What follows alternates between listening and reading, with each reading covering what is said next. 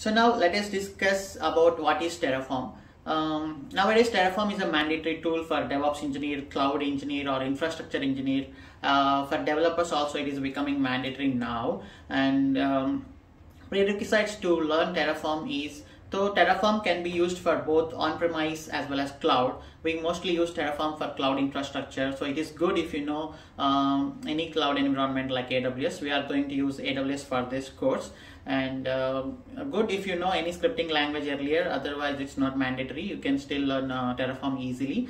And the tools you need to install for this course is Visual Studio Code Editor and Git Bash. You install them from the internet. And then now let us discuss what is Terraform. So Terraform is infrastructure as a code. It's the declarative way of provisioning infrastructure both in on-premise as well as cloud.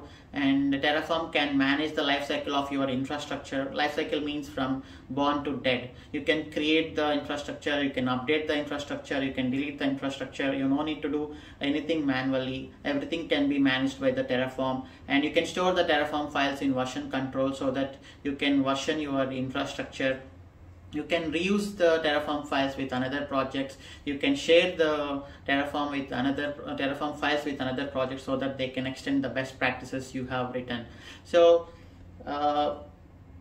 what is Terraform in a crispy way? Terraform is the infrastructure as a code tool. It is a declarative way of provisioning infrastructure both in on-premise as well as cloud. Terraform can manage the life cycle of your infrastructure. You can version it, you can reuse it, you can share with another teams.